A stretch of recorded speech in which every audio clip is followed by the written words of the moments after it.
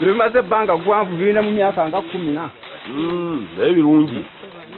biggest problem our farmers are facing, like you have already heard, Honorable Minister, are thefts. And these thefts are compounded by people who come to buy vanilla early. Like 3 months ago, vanilla was sold at 250. And this crop that is being stolen right now is supposed to be sold in December. But there are already people who are buying it. And I think what we would love that government does for us is at least to control the early buying. I pray the cabinet in front, at least if they could set me a feast for my plantation, because thieves are very around. I recorded one incident where my OC of this area was confronted by some captain of the UPDF, and actually I think he was protecting those people.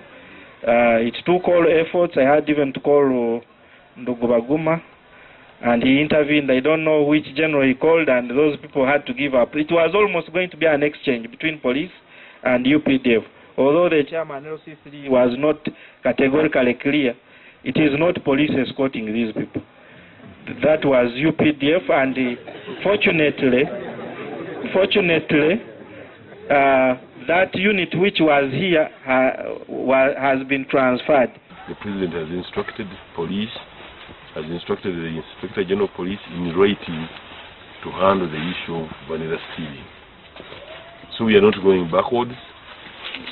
We need to protect our farmers. We can't really look on when people are sleeping outside, when people are dying for their vanilla. It's terrible. You have heard that some people have been killed when guarding their vanilla. So we can't really allow this to continue.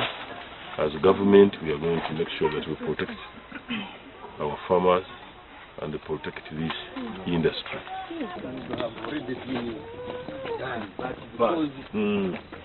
Our leaders have never had